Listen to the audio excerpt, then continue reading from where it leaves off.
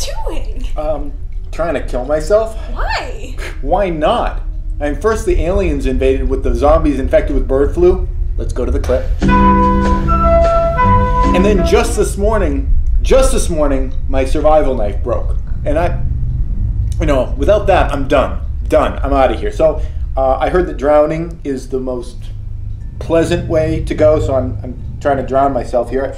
My body keeps pulling me out though, so I was thinking, what if, I'm gonna try again, but if you could cut my head off with the pizza cutter, just if I seem like I'm not committing to it, that'd be awesome.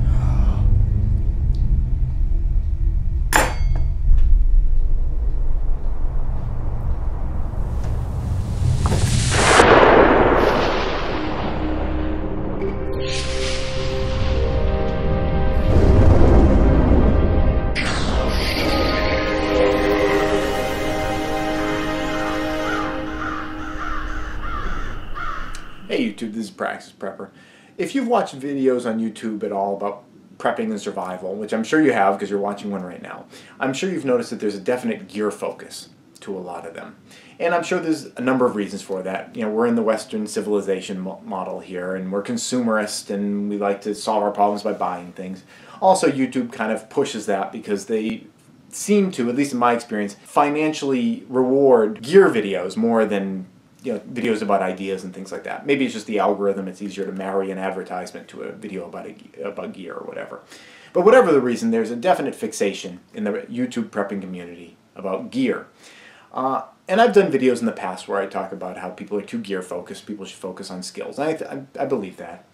And don't get me wrong, I love gear. I've got lots of gear. I've done gear videos. When I find a tool that I like, I share that with people.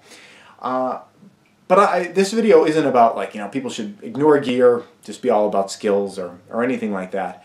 Because I think ultimately skills are kind of gear dependent too, in a particular way, and I'll explain that.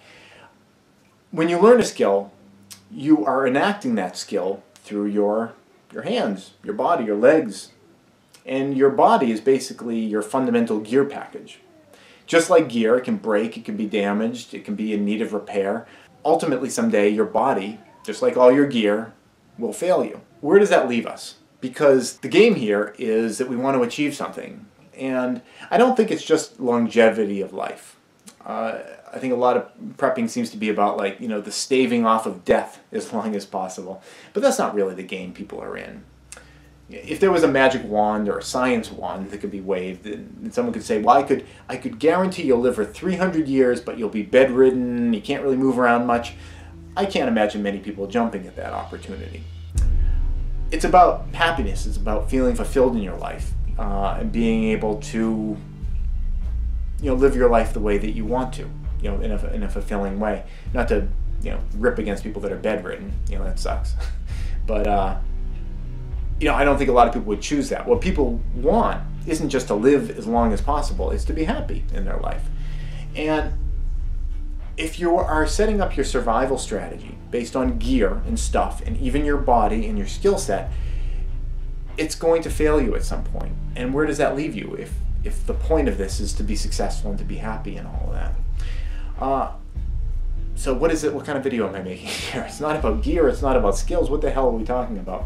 Well, what I want to talk about is being content with less stuff, with less comforts, with less of the stuff that you're used to.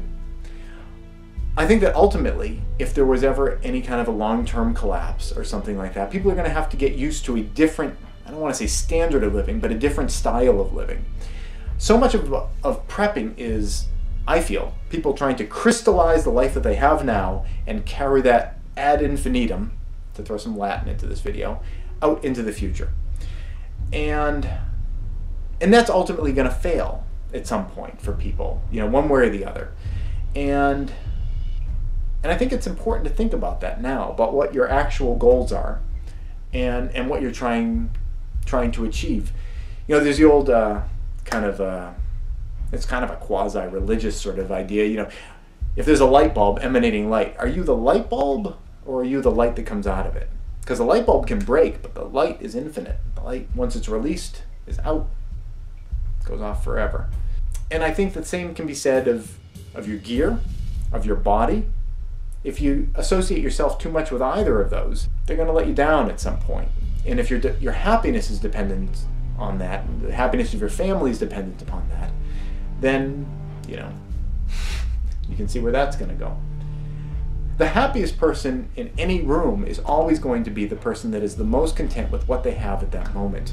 And an even happier person than that is the person that is happy with what they have at that moment, but would be happy with even less. The person that can be happy whether they lose the shirt off their back, their house, their car, all their finances, their ammunition stash. The person that can be content and satisfied, even with those losses, that's the person that's successful. I heard a quote the other day that true affluence is being happy with whatever you have, or not wanting for anything. And I think that's worth thinking about. That kind of idea of success and happiness not being based on what you can achieve, but being based on being content with where things are, with what you can have at that moment. Because going out into a collapse of any sort, there's going to be loss, and that sort of style of living is going to have to change. How much would you be content with losing and still feel like you can have a happy, fulfilling, successful existence? Because it's not really about survival, it's about living.